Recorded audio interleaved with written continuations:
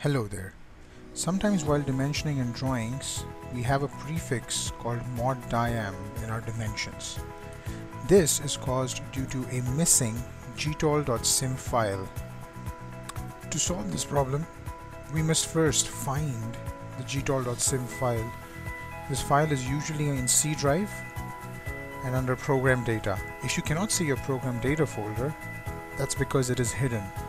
To view hidden folders, go into View, Options, Change Folder and Search Options, and under View, check off Show Hidden Files, Folders and Drives.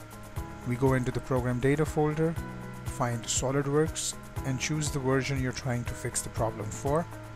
Under Lang, English, here we confirm that our gtol.sym file is located.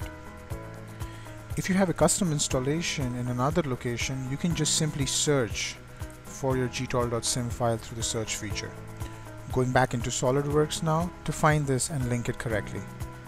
Under System Options, we find File Locations, and we're going to look at our symbol library file. As you can see, there is nothing linked here, so we can click Add and navigate again to the same location.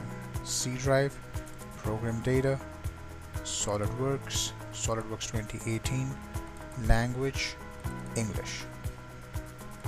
We select this folder and click OK. We see that our dimension has fixed itself correct. If for some reason you can't locate the gtol.sym file on your computer, you can always copy it from your colleague or contact your VAR for further support.